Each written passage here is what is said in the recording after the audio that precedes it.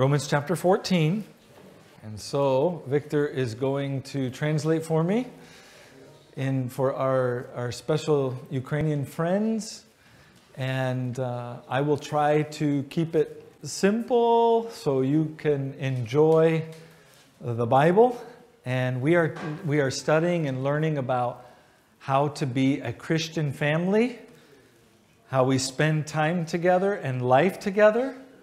Today we are learning about how to protect each other, especially if we share different opinions, traditions, and experiences from faith backgrounds, or maybe even convictions in our hearts.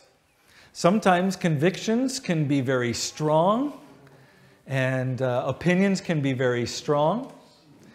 And other times, different groups of people can say, no, you have to be free and practice liberty and do whatever you want, because God's grace allows you to do whatever you want. And so you get a picture like this, where you have a family that is pulling at times the cord, and there is tension like we have on the screen. That was happening in the city of Rome 2,000 years ago, in the church where Paul was writing to them, the Romans. They were pulling against each other. They were dividing the church over their traditions, their opinions. And so they needed to know the grace of God, how to care for each other.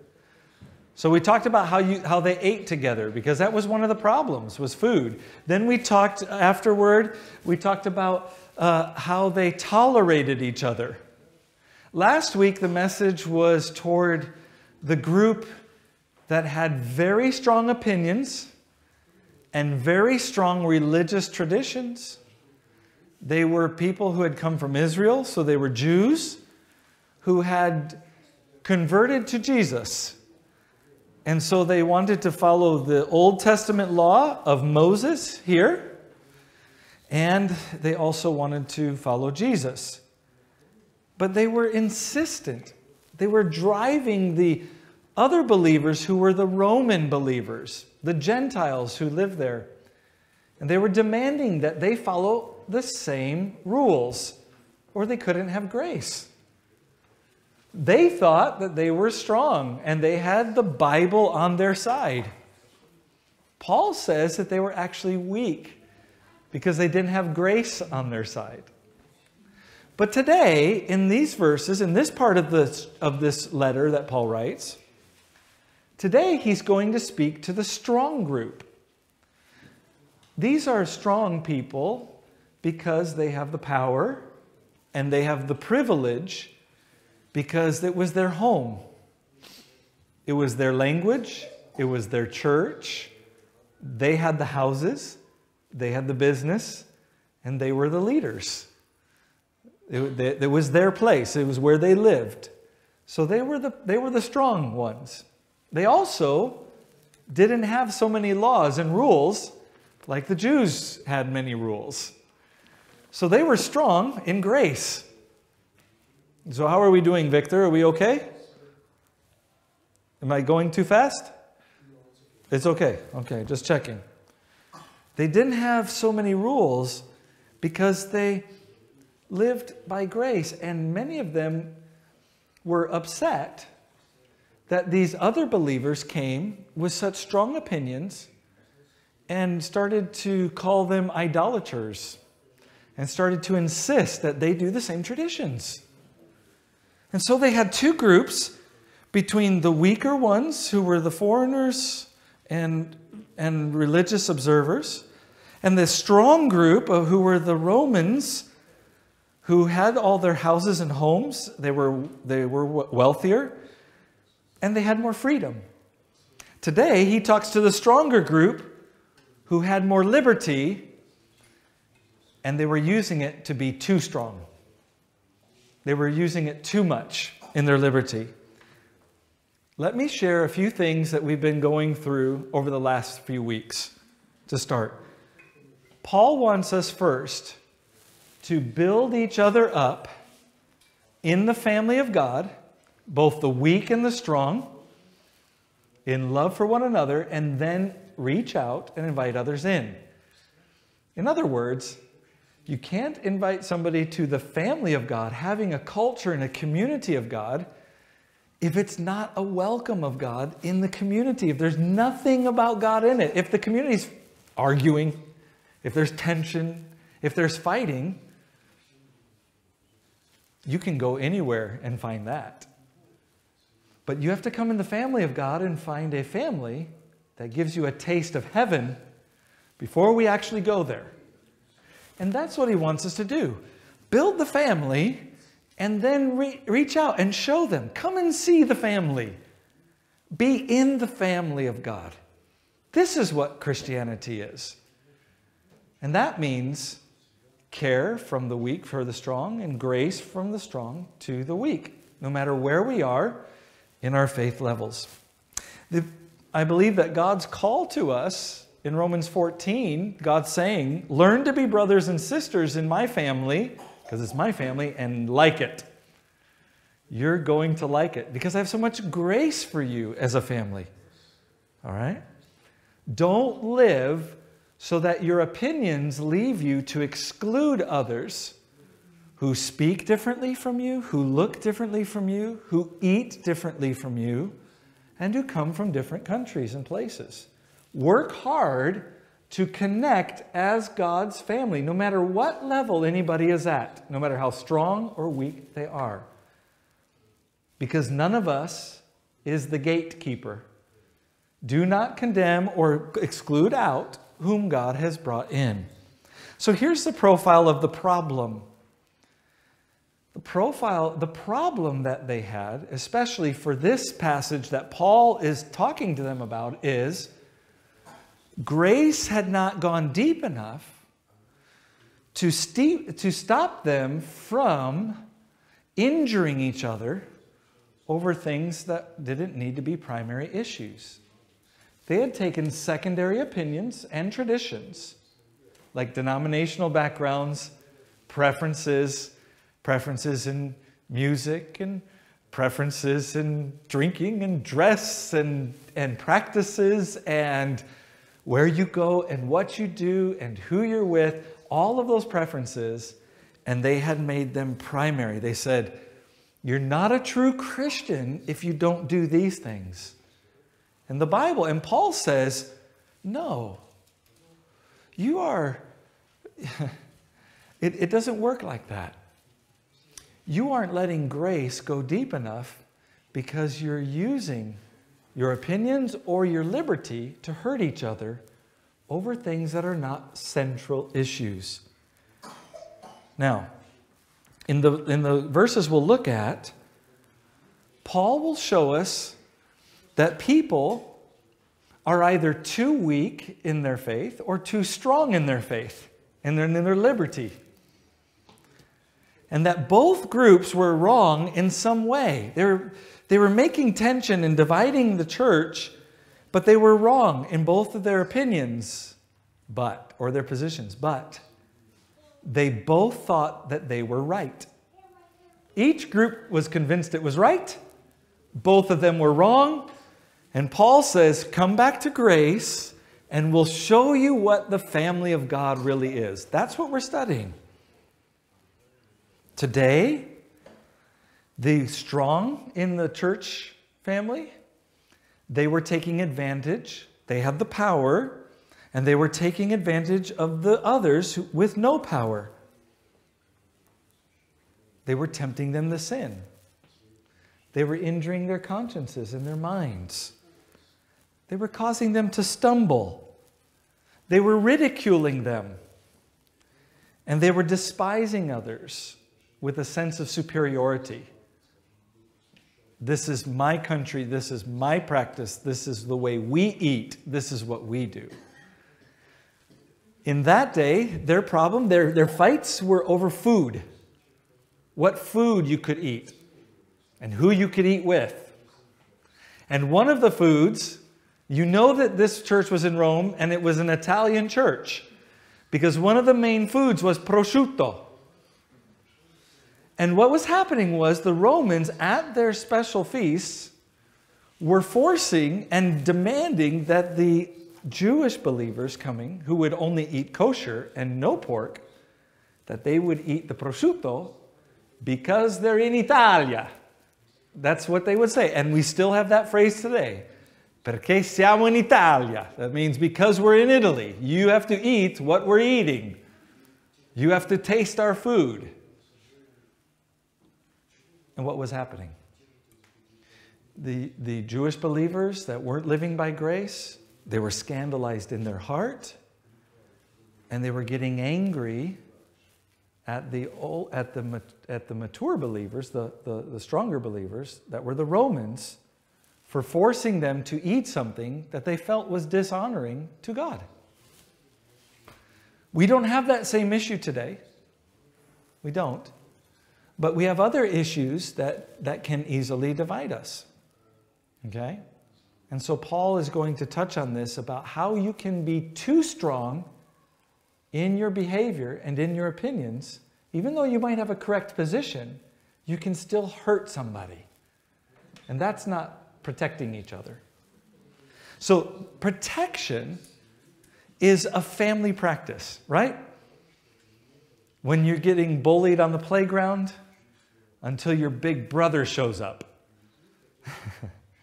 Then it stops. You just need somebody bigger, or until mom or dad shows up.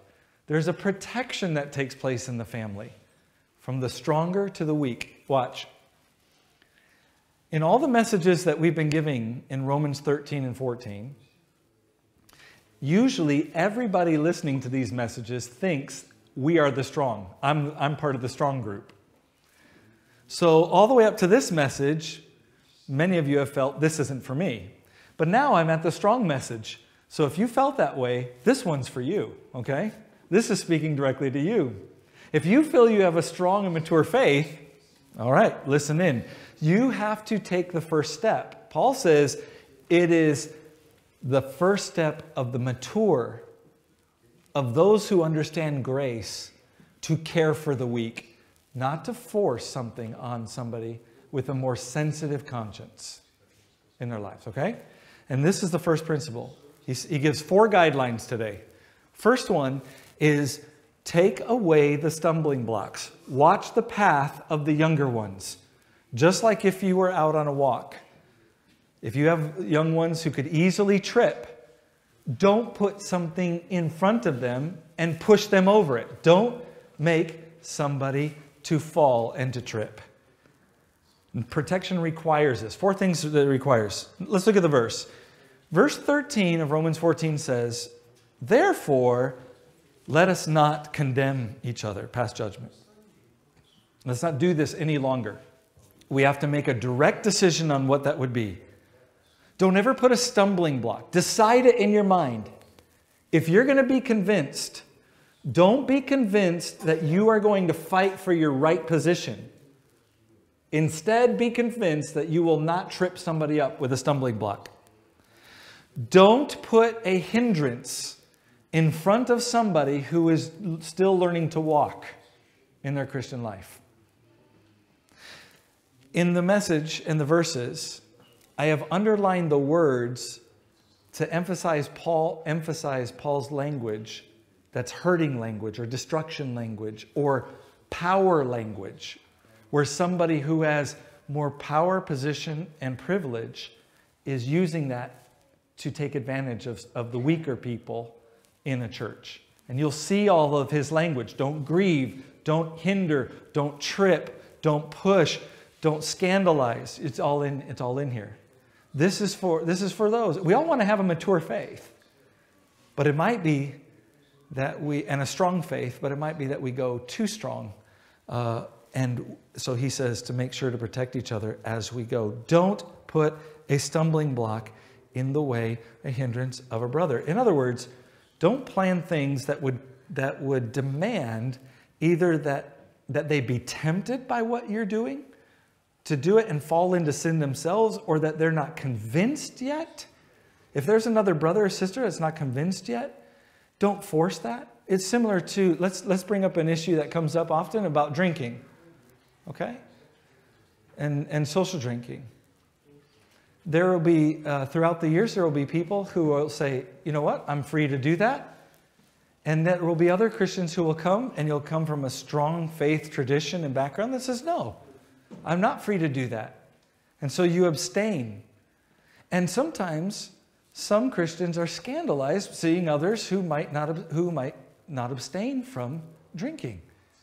And this comes up every so often. I'm just giving an idea, an example as we go, something practical. You can insert your own thing whenever it comes up and you're tempted to say, well, that's their problem. They just need to grow up and suck it up. You know, as soon as you get to that area, sorry, Victor, that won't translate. But as soon as you get to that area and you feel that feeling, well, then you gotta pull back and insert the issue.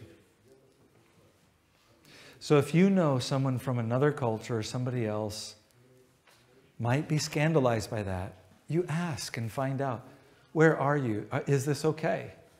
And if they say, I don't like that, well, then that means that they're still growing in faith, and maybe there's not an aspect of allowing of grace for you to do it. Don't take it. Don't do an action that causes somebody to reduce or to criticize what you're doing, which you have every right to do. And you might say, well, I have my rights. You do, but not at the cost of their hearts. You see? Does that make sense? Not at the cost through the behavior of what you do for their lives. This is Christian love, tenderness, and protection. So that's number one. Everybody got it? Remove the stumbling blocks. In other words, if you think you're a strong person and you have your rights, it will keep you from looking around at the problems it might cause in what you do. You'll become egocentric. You'll become a self-centered person, and you won't be tender for those who are still growing.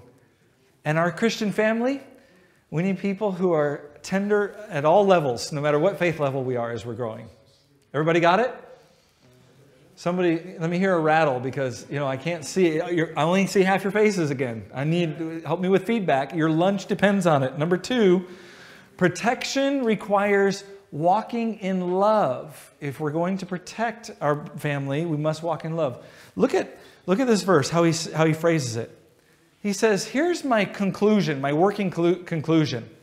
I am persuaded in the Lord Jesus that nothing is unclean in itself. Here's Paul. I'm convinced the food issue is a non-issue.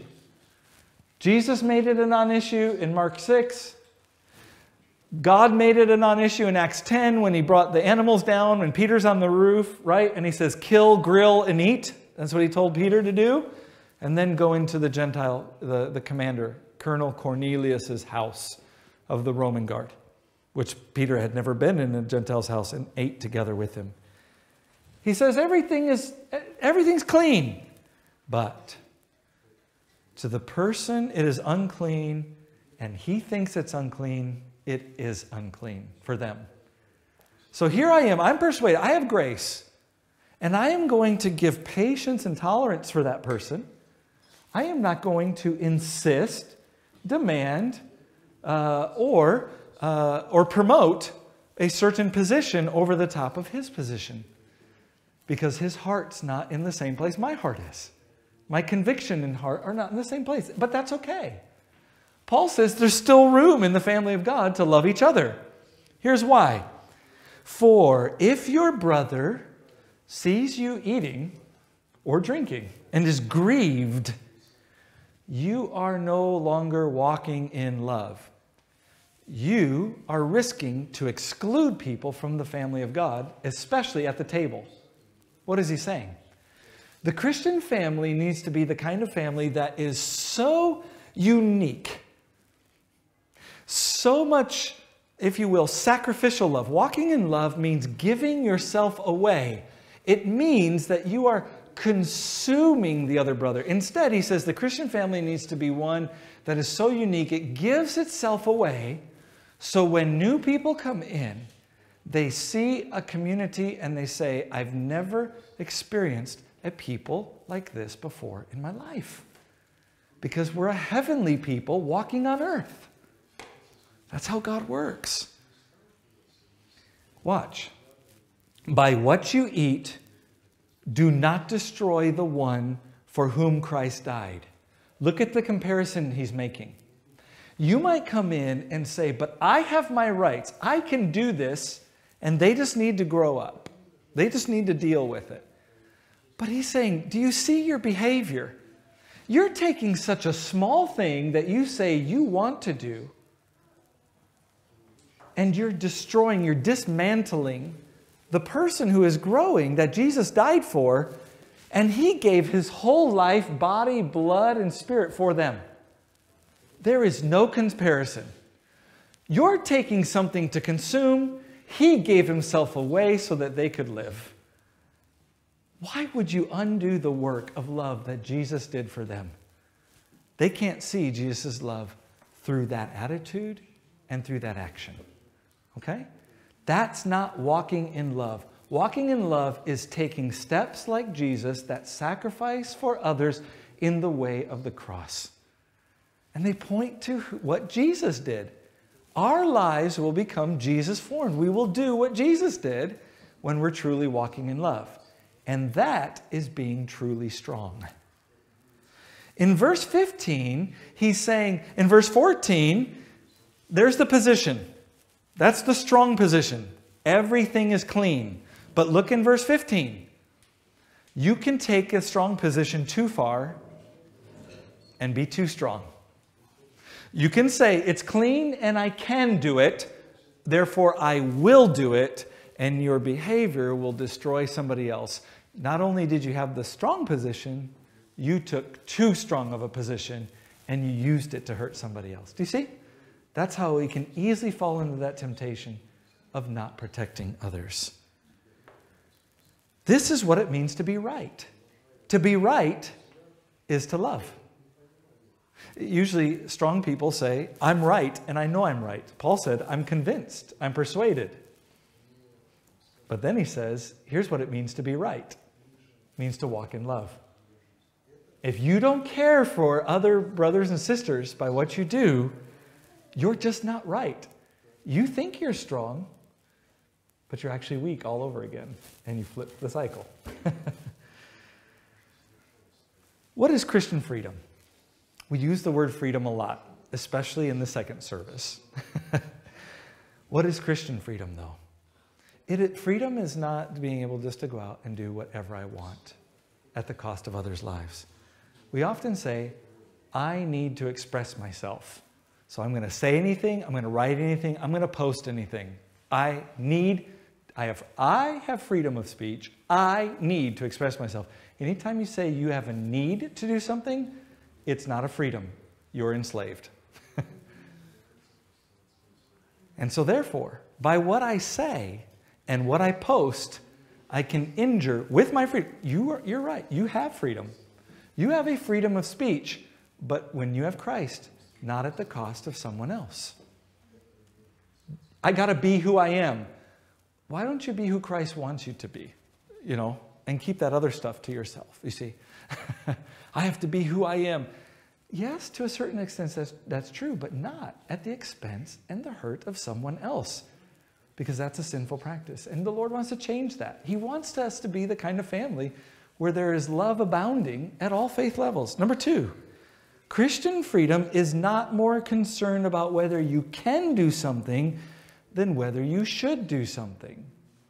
What do I mean by that? I mean, if you're working so hard to try to see if you actually can do, if you're saying, I can do this, it's taking away your time from concentrating and looking at others and saying, should I do this? I can, and you may be right. But the question is not whether you can, it's about whether you should. Look at the people God has given you around you to love and to serve, and that will tell you whether you should do something or not. What impact will it have in their life? Will it help them grow, or will it hurt them? Number 3, freedom is not what you can do, but what you don't have to do to be able to love another person. Let's go back to that drinking thing, okay? If you come to the table and you say, oh man, I can drink, therefore I have to have that, what they think about me or not, because I just like it so much with my meal, whatever it might be, the occasion, well then at that point, that's not freedom. That's allowing a thing to guide your appetite to hurt another brother or sister. And we have to be careful about that. You see, you're not free. Freedom is not about what I can do, but about what I don't have to do. And that at a time when I'm looking at my brother and sister, I could go, no, I'm going to set that down. I'll just take water, whatever it is, and I'm going to abstain so that my brother and sister aren't scandalized. Why? That's using Christian freedom to protect brothers and sisters. 3 things that freedom is not to help us know what freedom is. Okay? Number 3, Paul says you have to practice, protection requires healthy bodybuilding. Okay? So I've worked hard to try to model this, so follow me as I follow Christ. All right. Good, you believe me. That wasn't a joke, I'm serious. Okay, healthy bodybuilding. Body capitalized, meaning Christian bodybuilding. Here it goes. Look, so do not let what you regard as good be spoken of as evil. In other words, the way that you portray each other in your testimony, here it is something that is good and fine, but if your behavior is off, if it hurts another brother, they will look at you and say, that person is evil, and it turns the whole body of Christ upside down. For the kingdom of God is not a matter of eating or drinking, but of righteousness and peace and joy. That's one unit, all in the Holy Spirit. So here's what he's saying. The kingdom of God is not about asserting your rights. I can eat meat offered to idols bought from the market. I can drink what I want to drink and when I want to drink it. That's what the Gentile believers were saying. I can do what I want. I'm asserting my rights. He says it's not about running around asserting your rights. Eating and drinking and partying like you would like, even though you might be free to do that. But rather, when people come together in the community, the kingdom of God will be present because that's where the Holy Spirit dwells. And you will sense God's presence because all 3 things will be together. Righteous actions, joy from the heart, and peace between Gentiles and Jews. Peace between different nationalities. That is the mark of a Christian community where you cannot get righteousness, joy, and peace anywhere else. It's about what we represent in the kingdom together. And many of you have said to me, I have experienced community here like I've never experienced before.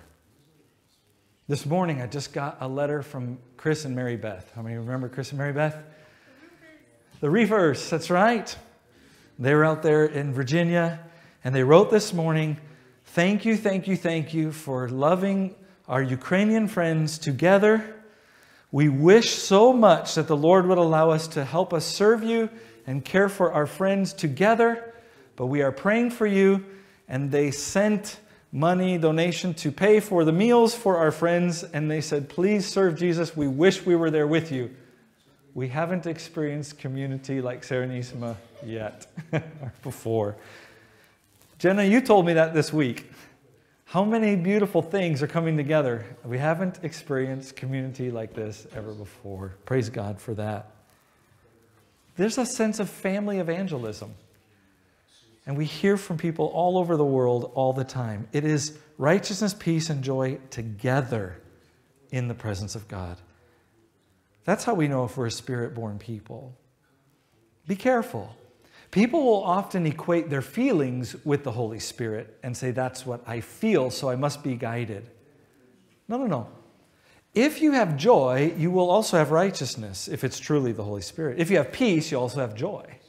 You see, you'll also have righteousness and peace. They all go together and will be evidence in action, word, and practice, and heart. Whoever acts like this serves Christ, is acceptable to God, and approved by men. God loves it, and others experience it. This is what the Christian family does. God loves that we love each other, and then other men and women say that is an attractive family to be a part of. It's worth being in God's kingdom and God's family. So Paul says, let's go hunting. That's the word, pursue. Let's chase after the things that make for peace and bodybuilding. Mutual upbuilding. What does he say? Let me say it like this. So here's Tom. Brother Tom, wave real high. There's Tom. If I am in the presence of Tom and I'm like talking with him and I'm saying, Tom, you're always kind, generous, good-looking guy. I think you're trying to get something. Yeah, he thinks I'm trying to get something from him. Or if I say, and I'm with him and I'm talking about his family and his experience and I get to know him, but Tom says something I don't like. And I just go away from that conversation and I go over here to my daughter Jessie and I say, you know that Mr. Tom over there, he's a real weirdo. Very awkward and I didn't like this and that. You see what's happening? You have discernment. You see what's happening? I'm exercising different gifts. No. What's happening is, outside of his presence, I'm talking about him, and I'm breaking down who God had saved and built up. You see, when I'm with Jesse, then I need to be saying, you know the quality of Jesus that I saw in Mr. Tom, and in his family, and Deanna, and the children? These are the kind of things that when we're away from each other, we need to be bodybuilding by speaking well of each other, not of each other's opinions. That's my challenge. Be bodybuilders. Ura? Yeah? You with me?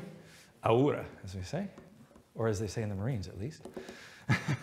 Be bodybuilders. In other words, always speak well of the qualities of Jesus, of peace, joy, and love, because we are seeking what makes for peace. Gossip is cancer to a church and church family. Let's avoid that. Number 4, protection requires a faith level comprehension. What I mean is, we have to comprehend where everybody is at in their level of faith. Some are growing, some convictions are strong and settled, some are learning new things. Some have had more experience in the faith. It's different levels. But we're all in that family of Christ. So look what Paul says.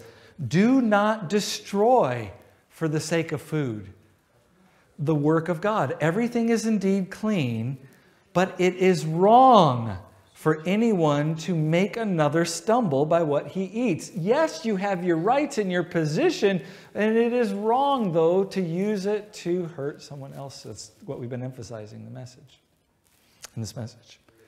It is good not to, here it is. It is good not to eat meat or drink wine or do anything that causes your brother to be hurt in their hearts. The stumble can also be tempted to also sin because they haven't developed maybe an area of maturity in their own hearts and grace yet. The faith that you have, if you're convinced and it's okay, if that's your faith, keep it to yourself. This is Paul just saying, you don't have to express it. You don't have to say everything you think. You don't have to be a right fighter all the time. Just keep it between yourself and God. Go to Him and let Him affirm how right you are. And you'll be humbled. Don't worry. Blessed, this is happy. This really means fulfilled. Blessed is the person who has no reason to condemn himself by what he eats or what he approves or what he doesn't approve. Meaning, happy is a person who understands how grace applies in all the situations. They're happy, they're free. But they don't need to express it. Just shut up. Keep it to yourself. Love others and go forward. Encourage them. But whoever is wavering and has doubts and struggles, he is condemned. He's self-condemned because his grace and his convictions haven't allowed him to love God properly. They've dishonored God. His eating is not from convinced faith before the Lord. For whatever does not proceed from convinced biblical faith is not from God, as Paul makes us. So We all want to be a whole person. But if we're not practicing from a convinced faith, then we're going to hurt others. And protection of others is actually, protection and care of others is to become a whole, strong, and integral person. By caring for somebody, we become stronger. That's how it works. We are the body of Jesus. We become the best human being that God made us ever. Caring for others makes us whole. That's what he's saying here. You're not scandalizing people's hearts and consciences. So, let's close with this. 6 signs of if our faith, to cover all of chapter 14, real quick. 6 signs if our faith is either too weak or too strong. If we're being too opinionated, too condemning, right? Too judgmental on one side, or promoting too much liberty at the expense of someone else. Here we are. If at the end of your position, your opinion, your practice, you exclude others from social gatherings, eating with each other, going out together, taking trips together, or you treat others as kind of second-class citizens or people that aren't in your peer group with less or no value. That's how you know if you're too weak or too strong in this way. In the end, they're not with you. They're excluded because you found some reason to exclude them. All right, so far so good? All right, number 2. We have less grace inside of our hearts, and we have more judgment or criticism inside of our hearts at the end of our position. We're more angry or frustrated with brothers and sisters than we have grace of Jesus to go, I'm learning with brothers and sisters. Number 3, we're too weak or we're too strong when we aren't taking steps like Jesus took when he showed his love toward others. And this is living out the gospel. What did Jesus do? He was the all-powerful one. He descended. He walked and showed us the steps of how to give himself away. He did for us what we could not do. He died, rose again, ascended, and governs our church family today from heaven. This is the love of Jesus. What we do toward our brothers and sisters will also look like that. It will have a Jesus descending and ascending form to it. That's living the gospel. Okay? So evaluate with the biblical data, evaluate your faith and your practice to see if it looks like the gospel. Number 4, we're too weak or we're too strong if we have strong opinions and strong positions, but we haven't studied it deeply yet in the scriptures and with other brothers and sisters, if we haven't talked it out yet. That will tell us that our opinions might not yet be strong enough, or we might be becoming too strong over someone. Another sign is that we forget who we are. All of us are saved by grace, aren't we? We were all dead, and the Lord brought us to life and is growing us from weak to strong. And we forget who the other people are in our church, and they are family members of Jesus' family, and that's so important. We forget where we've been and where they've been and who they are. So every person we see needs to have a big cross, this big cross behind them. By the way, this cross was here when Ed and Dinah were here originally, all those years ago. We got this at our first year, so this is 24 years old. This is wonderful. Imagine that big cross behind every believer. And then you are either too weak or too strong because instead of discipling and walking with others, you're criticizing and you're actually undiscipling them. Jesus is growing them by faith, and you're coming along and you're expressing opinions or hurting them, and it's actually dismantling all the work that God has done. You're having them to go backwards in their faith. And you're not the Antichrist, but you become the anti-disciplers of Christ, you see? And so you're just going the opposite direction of where Jesus goes. You're not helping with them. All right, does that make sense? So let's remember this. Remember the image of grace of what the Lord Jesus did. He came down and came into our mess and sat at the table to receive us. He was the strong one. We were the dead and weak ones. He came down in all of our mess and all of our failures. And he said, welcome to my table. Let me serve you. And now go and treat each other like that. And we do that by protecting each other in grace. And so today, we're going to take these elements and receive from the all-powerful one, the one with status and position and privilege, the love that he gave to us through the Lord's Supper. And when we receive in this next couple minutes, this Lord's Supper, these elements, we're going to not only give thanks to him for that, but we're going to give thanks for each other and pray for each other and protect each other. So let's make sure that we confess any sin of where maybe we've come too strong. Let's be sure that we confess anything where we've disregarded someone else, where we've done things to trip someone up or hurt someone because we wanted to defend our own positions. Maybe we've even criticized them or made them less in our own minds and hearts. And let's get that grace filled back up in our heart to protect each other as we do. Would you bow your heads now and close your eyes as we come to this Lord's Supper? Father in heaven, now we want to reflect and take a moment to analyze our hearts. We want to give grace to others in our hearts, but we want to also confess where we, being forgiven of so much by you, have refused to maybe forgive somebody else. Or maybe we've tried to just one-up somebody or compete with them or cut them down to make ourselves feel better or bigger. And in this way, Lord, we have dishonored the body of Christ. You came and gave your life away to make us whole. You came to practice a family outreach, a family protection, a way that the people of God can have refuge with and for each other. Lord, please convict us where we haven't protected our brothers and sisters. Maybe we haven't prayed for them. Maybe we have snapped at them, been irritable. Maybe we've talked about them. Maybe we haven't even cared. We've just been indifferent. We don't know what they're going through, and we couldn't care what they're going through. Father, this is a sin because you've put us in the family and you've called us to love each other, to help us to take stumbling blocks away. And in the name of Jesus Christ, I pray, make our family whole, that we might live for you and serve others. In your name, I pray.